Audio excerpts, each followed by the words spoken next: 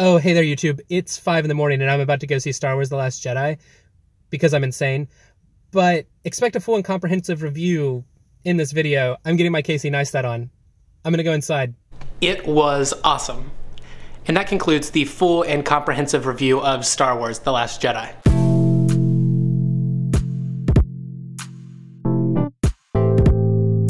And that concludes the Casey Neistat portion of this vlog.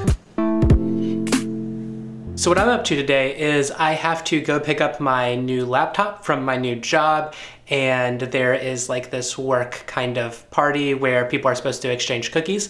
And last night I attempted to make cookies, subsequently burnt myself, and subsequently after that kind of ruined the cookies. So I also need to stop at the store and pick up cookies that are more edible than what I made. And yeah, then pick up my laptop. And I also have a message to share with you guys about how you learn web development and why you should tune out some of the more BS things that are said on the internet about how you learn web development. And you may be asking yourself, hey Aaron, why do you suck at baking so much? And while that is true, I am a terrible baker of things. Fun fact, the cookies I was trying to make were no-bake cookies. So yeah, I even messed those up. Not saying that they're easier, I don't know. It was my mother's recipe, who makes the best no-bakes in the world. You can fight me on that if you want to, but I still found a way to mess it up because I didn't follow instructions very well, which is not great. So I've got about a half hour before I head out now, and I'm going to go down to the office to print out some information for work, and then I'm just going to chill until I have to leave, but I'm gonna take you guys with me, so I hope you're ready for that. What am I doing with my hands?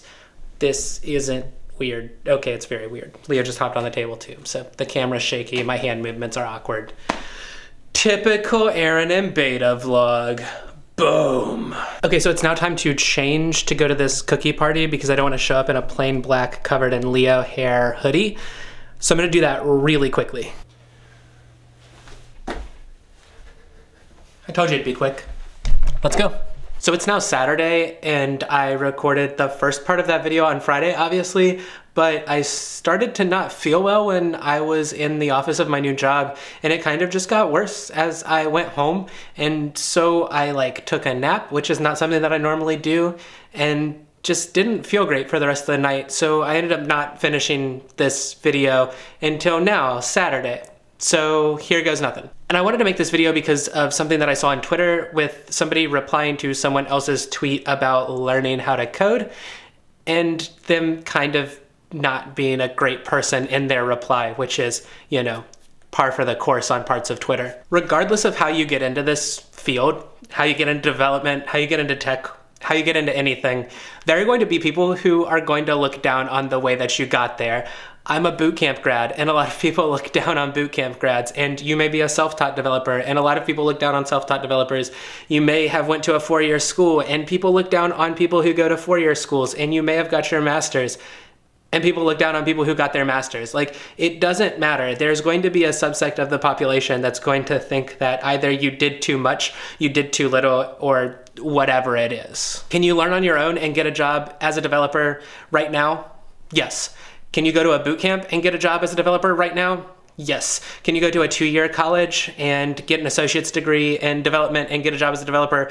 Yes. Can you go to a 4-year college? Yes. And you can get a job after that? Yes. So getting employed doesn't matter whatever path you take. However you learn best is how you learn best, and you should follow that path. Just because you've learned a certain kind of way, you've taught yourself, or you've taken courses online, or you went to a boot camp, or you went to a university, none of those things are directly hinged on your skills. It doesn't matter. There are people who graduate from university who aren't as skillful as people who are self-taught. There are people who are self-taught who aren't as good as people who went to a boot camp. And there's people who go to a boot camp who aren't as good as people who go to a 2-year college. Like, it's an individual thing. It doesn't make any difference how you learned. What makes a difference is how well you learned it. And don't take anybody's word for you're not good enough because of how you decided to get into this, because it's not real, and everybody on Twitter has an opinion about it, and if they aren't saying it doesn't matter, then in my opinion, they're wrong. So that's my rant for the day, and I hope you guys enjoyed it or got some value out of it. If you disagree with me, feel free to leave a comment below, or if you agree with me, leave a comment below. If you like what I'm doing here, hit that like button because they are super awesome and they make me smile. If you haven't already and want to follow along in the journey, the subscribe button's down there too. And I hope you guys have a wonderful rest of your day, and I will see you again very soon. Bye.